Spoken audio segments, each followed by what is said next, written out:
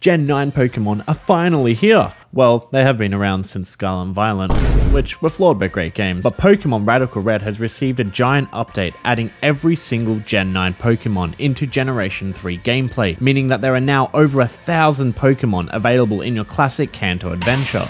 Does this game offer the penultimate Pokemon experience with arguably the best Pokemon engine ever made? Let's jump right into a hardcore nuzlocke of this title and face a challenge like no other.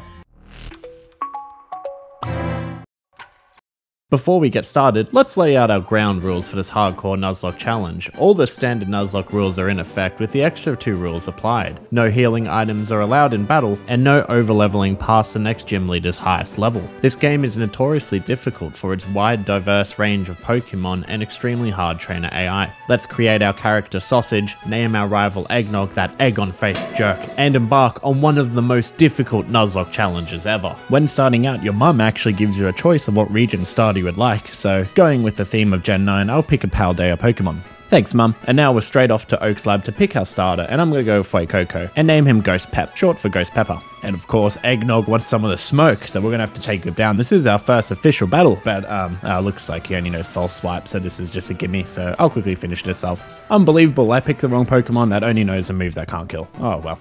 Let's go ahead and collect Oak's package and see what we're going to get for our first Pokemon. And we have Galarian Zigzagoon. This is great. It's a 3-level Pokemon with Obstagoon in Gen 8. So let's go ahead and catch him and welcome our first Pokemon to the team, Goontar. So let's move straight on to Route 2 and get our second Pokemon, and we get Shinx. Oh my god, I love Shinx. Luxray is one of my favorite Pokemon. I'm so excited to catch this and level up. And what just happened? I just ran away from the battle. I don't understand. I didn't even hit run. Oh my god. That was literally the encounter gone for that route. That's one of my favorite Pokemon. Well, we just have to keep marching to Viridian Forest, so I stop into Vermillion City and encounter a Poochyena. Well, that's great. I'll catch him and call him Vegemite. And I'm just going to quickly talk to these NPCs because sometimes they have some useful items. Oh yeah, it is amazing there. Let's talk to this guy. Oh, he's got a neat trick for us. Lovely. Let's see here. Pressing the R button in the main fight menu allows you to instantly click the run button. Bro, where were you 5 minutes ago? My Shinx is on your hands, buddy. I literally lost an entire encounter because you couldn't tell me this neat trick earlier. You're a sham. I hope you get lost in the Viridian Forest maze. And the next shiny Pokemon you encounter, you accidentally hit the runaway button.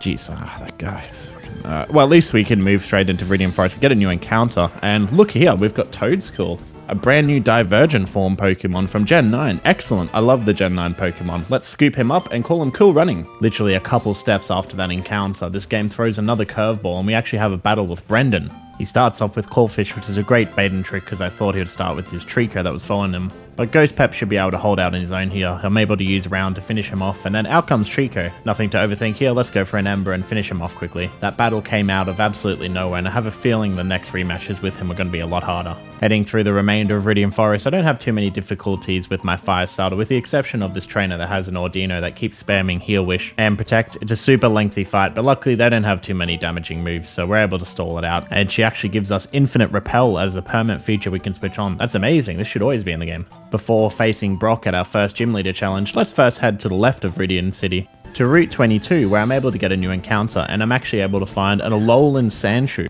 This is amazing type coverage for Brock, so let's snatch this up quickly and call him Mushroom. We also have the Pewter City encounter where we find a Starly, which we'll call Starfall, and lastly we have Diglett's Cave, where we find a new Gen 9 Pokemon, Knackley. Let's catch him and add him to our team and name him Roblox, as his final evolution is this blocky abomination. And just as we go to Brock's gym, he's out? Huh? He's not here? He must be out getting new drying pans from Kmart. Turns out we have to go versus Faulkner, the first gym leader from Johto. And let me tell you, this fight is a beast. This fight caused countless resets from me whiting out from this team. It's the first real challenge of this game. Faulkner starts off with a Rufflet, who unfortunately has Rock Tomb, so my Ghost Pep is in a real disadvantage here. I'm gonna have to quickly get an attack in and then swap out to Mushroom to finish him off. Next up is Flittle, who is a new Gen 9 Psychic Pokemon, which is a massive curveball. I swap out to Goonta here to hopefully resist to Psychic attacks with his Dark typing.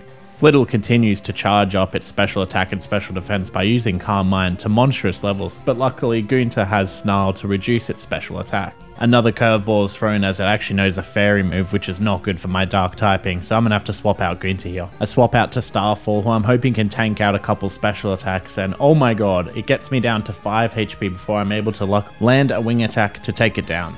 And for the last Pokemon, Faulkner's got a real ace up his sleeve. He's got Wattrel, an electric flying type Pokemon. This is going to perfectly counter any flying or electric Pokemon you try to send out. Roblox is my starting choice here, and Wattrel absolutely annihilates my HP within 2 turns. I'm only down to 2 HP already, but thankfully he's able to get a large chunk of its health before swapping out. That is quickly negated by a held item, and it quickly restores its HP. I have to swap out here. I try Cool Running, but this is a massive mistake, and he almost gets one shot. So it's back to square one with Mushroom, who can resist his flying type attacks. Mushroom has a priority type ice move, Ice Shard, so I give this a go and it's able to knock out the Wattrel. Whew. With that challenge out of the way, Brock is finally back in his gym from Kmart buying his drying pans. Upon entering the gym, we're hit with our favourite champ in the making guy, who lists additional rules that have been added to Pokemon Radical Red. No accuracy reducing moves, no baton pass, sleep clause means only one Pokemon per team can be slept at any time, no one-hit KO attack moves, no using bag items, there is a level cap that is equal to the gym leader's highest Pokemon and your Pokemon will disobey if you go above it, consumable held items come back after trainer fights, the battle style type is set, and you cannot thief items from other Pokemon. This is great because Radical Red actually introduces some of those hardcore nuzlocke rules that we talked about earlier in the video, but these rules are always in effect, not only in gyms. So let's jump right into our first gym battle and see what the Brock is cooking. Brock starts out with an Alolan Geodude, which is electric rock typing. I use Round to get some initial damage, but he quickly swaps to Onix, his signature Pokemon. I know just the man in the running for this job, so let's send out Cool Running to get that sweet 4x grass super effective moves. Cool Running is able to withstand Onix's brutal Rock Tomb onslaught and absorbs HP to recover the damage that was taken. Next up we have Archon, who is a great counter for grass Pokemon, so it's time to swap out to Mushroom, who could deal some chilling 4x super effective priority with his Ice Shard move. But this isn't Brock's first rodeo. He pulls a fast one and sends out a Varoom with an air balloon. Ghost Pep is the man for the job here, seeing as Varoom isn't a ground type, so he should be able to tank any ground moves. Ghost Pep gets him to low HP, but Brock's pullout game is far too strong for me, a lousy no gym badge having ass, no nurse joy peasant. Well, I for one think that's a wonderful idea. He goes back to Geodude, forcing me again to swap to Goonter to stall, but Goonter is no man for the job, so it's up to Roblox to shine. Again, a really bad choice, so we have to bring out Cool Running again. A lot better overall, as he can nullify any electric attacks and resist ground moves. Cool Running secures the payload and Archon is back in the rumble. Time to swap back to Mushroom, who is thirsty for that knockout bait from earlier. Lastly, Varoom is sent back out, and I'm going to have to go with Starfall here to wind down the last minimal health it has. And that's the first gym badge secured, and we only managed to claw through barely, but this gym doesn't even compare near to the behemoth of the upcoming Misty Battle. Following the gym battle, we are able to get both Ghost Pep and Goonter to evolve with the level cap raised. Let's roll right into some new encounters, and in Mount Moon, I wonder what we're going to get here. And of course, it's a Zubat, but that's okay. I can't be upset about that, as Crobat is an excellent Pokemon. It's a speed demon. Welcome to the team Sonichu. We also have the encounter for Route 4, so I'm actually going to go ahead and buy the Magikarp from this man that scams you in the Pokemon Center. Venturing through Mount Moon, we next have the fight with the Fossil Keeper. This is our first notable double battle, and he leads in with 2 grass Pokemon. Hiswanian Voltorb, who is grass electric, and Thwackey. Voltorb goes for a self-destruct, which is extremely scary, but luckily it doesn't do too much damage. Ghost Pep is able to bring his spice to the table and make quick work of the Thwackey. Next up we have a Bibarel on Sableye. I'm going to swap out Goonter to Starfall here, as this is a very stall heavy fight with how tanky the Bibarel is. Bibarel also lands a terrifying Aqua Jet on Starfall, who only just manages to hold out thanks to the grass terrain that was activated earlier in the fight. Eventually, after numerous rounds, the two are able to be defeated. And in typical Radical Red fashion, we take 2 steps forward and immediately another challenger is already here to ruin our day. This time, it's Team Rocket admin Archer from Gold and Silver, starting out with a Glimmet. Glimmet's whole gimmick is an ability centered around scattering poison spikes onto the field when hit with a physical attack, so I have to be careful not to hit this Pokemon with a physical move early in the fight. I swap out to Cool Running and he brings out a Mightyena. I throw out Starfall here to intimidate it and lower its attack and wind down its HP. Unfortunately, I have underestimated the strength of this dog, and he actually knows and uses Ice Fang, which absolutely plummets Starfall. Goonter is up next to finish off the Mightyena and avenge his fallen comrade. Next up we have a Houndour. A headbutt that lands a flinch is a fantastic start, and that is enough to take down the Houndour.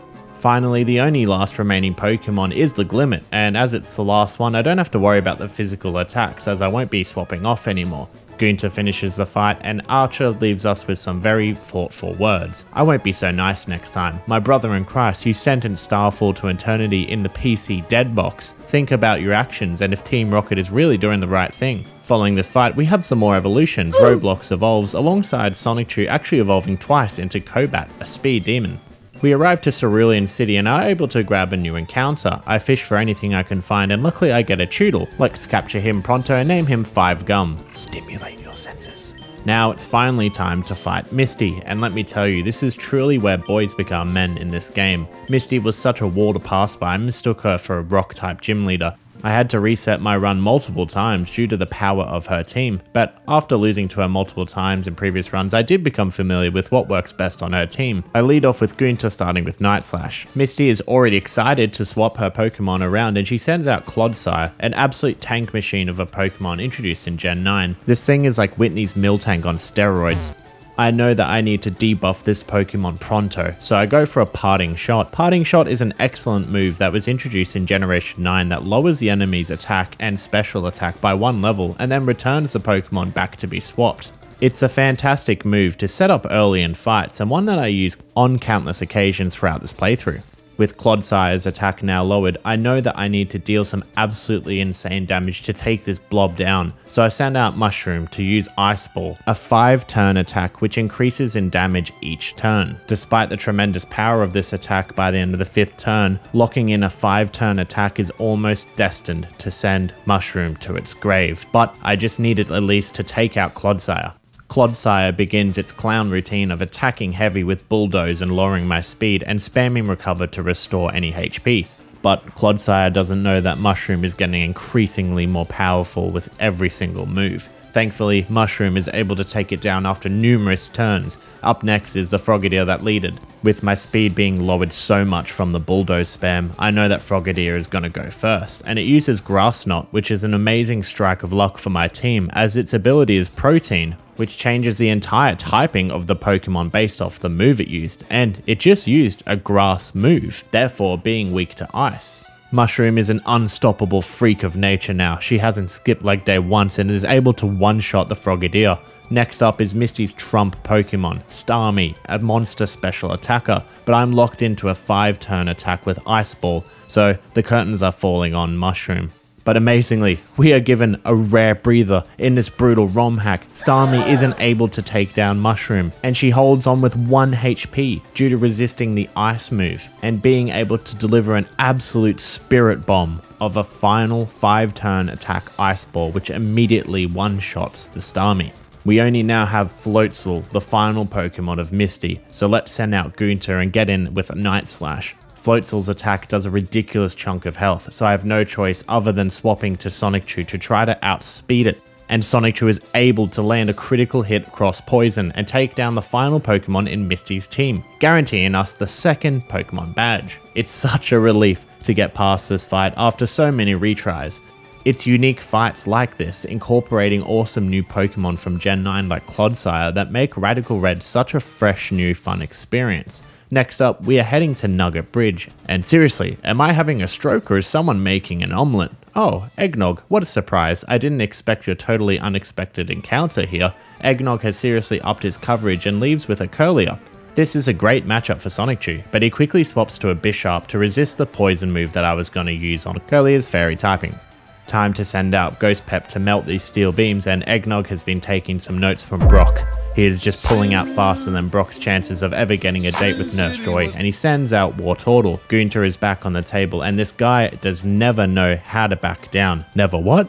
Again, he runs to withdrawing Wartortle, so I have to send out Sonichu to secure the deal. Sonichu is able to take down Wartortle, and next up we have Staravia. Rest in peace, Starfall, you'll not be forgotten. Mushroom is coming out next and hits the Staravia with priority Ice Shards. With Wartortle down, it's time to switch in Ghost Pep one last time to checkmate this Pawniard. Lastly, Curlier is back and Gunter is sent in to finish what he started. A true dark type this one, but he isn't able to finish a job. I guess he takes more after his normal typing then, unlike his split dark type. But it's time to send in Sonichu to finish the job, which is dealt with swiftly. Huh? What's that, Eggnog? A slow little slob like me? Okay, Eggnog, at least my Raticate is still alive. Cool Running is next to evolve into Toedsquirrel, one of my favourite Gen 9 and Divergent Pokemon ever made.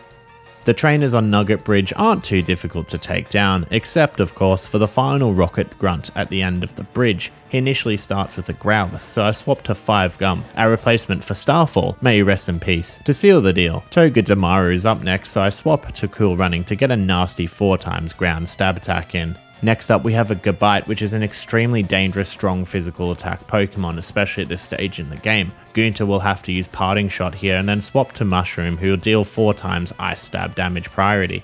Lastly, we have a Kamala that is an absolute demon in disguise of its cute appearance. This Kamala knows Last Resort, even more power generating from it being a stab. I go for an Iron Defense and it is only enough to resist the power of this demonic drop bear. Nugget Bridge has been cleared and look, 5 Gum is the next to evolve, and we have a new encounter for this route. Let's duck into the grass here and we meet our next addition, Bolt the Yamper. We also find a Swablu in the next route, so let's catch that and name it Jigglyfluff. At the end of the route, after talking to Bill to get the SS Ann ticket, there is actually an optional Johto battle with Buggsy.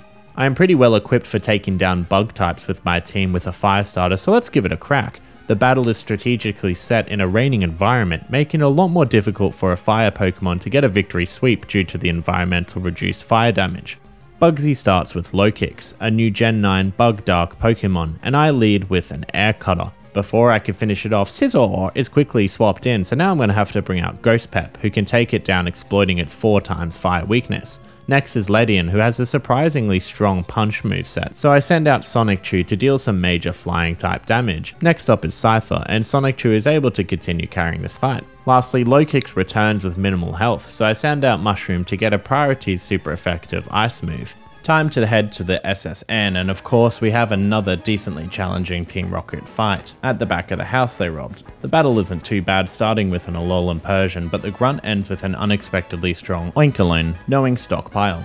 I use Sonic Chew to continue to wear down the Pokemon, and eventually its HP gets low enough that an Octillery is substituted in. I quickly send out Cool Running to wear it down, and it's back to Oinkologne, and Cool Running takes home the gold for Jamaica. We have a new encounter for the route below Cerulean City, and we run into an Alolan Vulpix. Wow, what a great Pokemon. This Pokemon and Alolan Sandshrew are some of my favourite Alolan regional variants. I'm really glad I was able to get them both in this run. Let's capture it and name her Powder.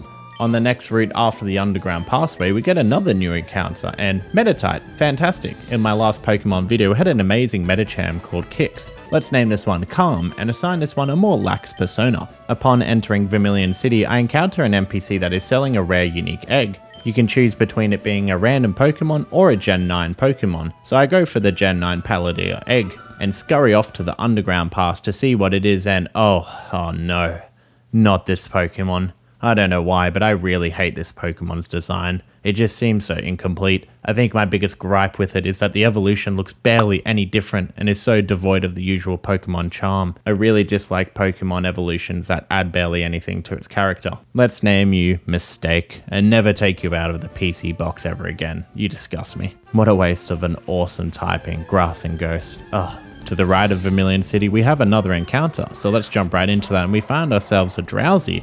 I'll take that. Let's go ahead and grab him and call him Sleepy Joe. He is always struggling to stay awake in that Pokemon Stadium minigame, just like the big man in charge himself. It's time to board the SSN, and fun fact, earlier in this exact month of August 2023, there was actually an in-real-life Pokemon cruise for competitive Pokemon TCG players. They made the SSN into the real thing. Neat. Let's clear out all of the trainers on board here, and now we have another rival battle with Eggnog. Hey, Eggnog, or should I call you Milk Punch? I'm no longer a slow little slob with quips like these. Milk slob. Oh, it's you, Brendan. Forget what I said. Hey, haha, long time no see. Let's get this over with. He leads with the classic Gen 3 Pokemon, Loudred, and Sonic Chew begins to deliver the pain. Up next is Lunatone, and so I'm sending in Cool Running to deal some major grass damage. Groovile is quickly sent in, so I send out Ghost Pep in pursuit. Brendan sends out another Pokemon, Crawdon. Now this is a really bad position. Crawdaddy over here is able to sweep a lot of my Pokemon with its water and dark typing. I'm going to have to really consider every possibility here. I'm going to need to go back to the basics and consider all outcomes.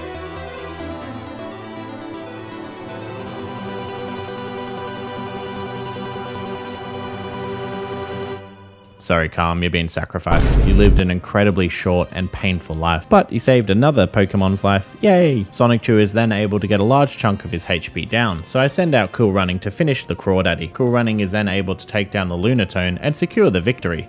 Now we move on to what might be the single-handed most overlooked and creepy aspect of any Pokemon game. We have all seen creepy Pokemon Dex entry videos and the surprisingly deep lore of Ghost Pokemon and Lavender Town throughout the Pokemon games, but this next scene is something else. In this captain's room, the captain is feeling unwell and asks an unoccupied 11-year-old boy to rub his shoulders, and then feels immediately better and rewards you with a invaluable, otherwise unobtainable key item. Rub, rub, rub, rub. That's 4 rubs too many. Yeah, are we even sure this guy is a captain at all? Someone needs to look into that and his behavior around children. FBI, open up. This is a random boat search. Before we take on our next electric gym leader, let's grab a couple more encounters by heading towards Dark Cave. Bolt levels up enough to evolve into a Bolthound, and the next encounter we get is Sheldon, the Shelmet. The journey to Dark Cave is proving fruitful until... Picnicker Caitlin. I should have known by her opening dialogue, "Don't you dare patronize me," that she is an absolute force to be reckoned with. She starts off innocently with a Smeargle that knows Dragon Ascent. That is a move exclusively known by only Mega Rayquaza. This is no ordinary Picnicker. Next up we have a Hisuian Sneasel with another hefty moveset. This one uses close combat, which is a huge risk for a lot of my team weak to fighting moves. Sonichu is able to lower its HP down, but next, the true boss of this fight is subbed in. This Spinder knows the move V-Create alongside Dragon Ascent and Close Combat. V-Create is Victini's exclusive move that does 180 base fire damage. But here is the kicker, this Spinder has the ability which reverses stat changes in the opposite direction. So after using V-Create, a normal Victini Pokemon would have its defense, special defense, and speed lowered, but this Spinder has all these stats boosted up after using a base 180 fire damage attack. And of course, this also applies for the Close Combat and Dragon Ascent. This team completely wiped me in an earlier failed attempt, so I knew I had to take out this Spinder as quickly as possible to have a chance of succeeding this time. Jesus, I'm getting more cornered here than a female content creator on an alpha podcast. What's your body count? Maybe like 100, 200. That's disgusting. I used Sonichu with the hopes of landing a poison, and he served me well. The Spinder continues to power up with every move, and I have to cycle in almost all of my team just to wither down its HP with all the buffs it is applying. Seriously, this thing had almost every single stat boosted to the max. It is an absolute fluff monster. Eventually, Sonichu and Ghost Pep are able to wind it down to its last HP. Luckily, as any other of my Pokemon would have been one-shot by its ridiculous V-Create and Close Combat moveset. Next up we have a Lipid, and I send out Gunter to deal some damage as it can resist its attacks. Gunter is then also able to stay in and finish off the Sneasel, and wow, what an encounter. If I hadn't known about this fight in a previous run, I would have been absolutely slaughtered by the bizarre V-Create move added to a Spinder. If you ever attempt to nuzlocke this title and haven't completed it before, I highly recommend looking up the community walkthrough guide to be aware of seemingly random godlike trainers that appear in innocent routes like this one. For our next 2 encounters, we run into a Helioptile, which I name Helicoptile, and a Carcol, which I name Coalmine, a terrible pun on the name Carmine, which is also a good name. I'm also able to level up Coalmine to its final evolution, as it's the same as the current gym level cap. At this point, we are certainly equipped to take on the 3rd gym. Let's take down the gym trainers and brace ourselves for Lieutenant Surge. This is the man that canonically served and confirmed that there was a Pokemon war, so this is going to be one hell of a fight. Starting the battle, we have a Pincurchin, and Cool Running is sent out. Pincurchin immediately sets on electric field with its ability, which is a massive boost for Lieutenant Surge. Lieutenant Surge is lightning quick to swap out Bellibolt, a new electric Pokemon from Gen 9. This Pokemon is another bulky monster, so Cool Running gradually drains down its HP over a large amount of turns. Just before the final shot, Lieutenant Surge sends out his signature Raichu, but it is now an Alolan electric psychic Raichu. This Pokemon is a special attack monster, so I quickly need to finish it off with Cool Running, as they are the best ground type Pokemon I have at the moment, and the grass type helps resist electricity. Coming up next though, we have a massive challenge. Lieutenant Surge has a Manectric that can Mega Evolve. I send in Coalmine to stall out as much damage as possible, Cool Running is too low on HP to take down a Mega Pokemon, so I have to go with a brand new strategy here. I use Colossal's signature move, Tar Shot. This is a non-damaging move that will make Pokemon struck super weak to Fire-type moves, meaning Fire-type moves will be super effective. This allows Coal Mine to dish out significantly more damage, double, and is able to take down the Mega Evolved Pokemon in one single shot. Next up we have Pawmot, another extremely formidable electric fighting Pokemon. This one is an extremely dangerous sweeper. I swap out to Ghost Pep to stall as long as possible, as my team is currently extremely weak to fighting Pokemon, and I can't even think to use Sonic-Chew and Electric Gym without it being a guaranteed kill. Ghost Pep understands the assignment and lowers the HP enough so that Sonic-Chew can guarantee sweep it with its quick speed stat. The starting Pincurchin is up next. I swap to Cool Running to dish out some serious ground damage. Cool Running is going for a second Mud Shot and is so close to knocking out the enemy, but unfortunately, this is the departing sled race for this cool cucumber. Well done, Cool Running, you brought home the gold for us. Finally, I use Gunter to finish off the Pinurchin and the final remaining HP on the Belly Bolt. That was a traumatic experience. We lost some great men on the field today. And what a journey it has already been so far. This marks the end of my first Pokemon video in the Nuzlocke series for Radical Red. This video has taken me so much longer than I expected due to the fine-tuned trainer AI and difficulty enhancements in the game, but doing a run through of it has made it that much more satisfying to push through. Gen 9 Pokemon have some of the most unique and creative Pokemon designs in the entire series, so I'm glad to see games like Radical Red offer players an opportunity to see the new Pokemon designs, especially if they missed out on playing the new Scarlet and Violet mainline games. I, for one, always enjoy Pokemon the most in the earlier Gen 3 engine with pixel art. Whenever new mainline Pokemon games come out, I'm always super excited to see the Pokemon backported into Gen 3 games like Fire Red and Emerald. I'm continuing to work more in the series and the Nuzlocke run as this video is published, so if you'd like to see more, please like and comment on the video. It really helps out the channel a lot. As always, have a great one, and I'll catch you in the next one.